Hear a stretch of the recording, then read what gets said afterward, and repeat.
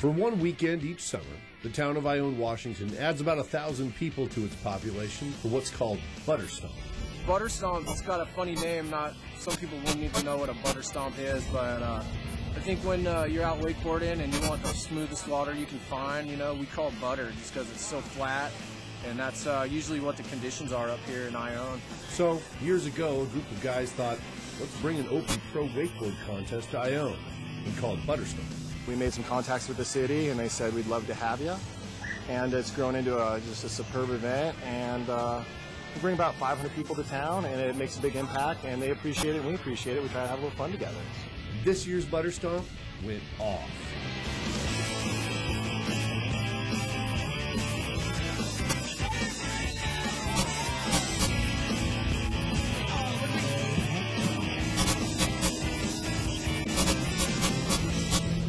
People are going to have to lay it down. They're going to have to put their tricks down, whatever they have, whether it be their mob tricks or, big spins, good style, all of that.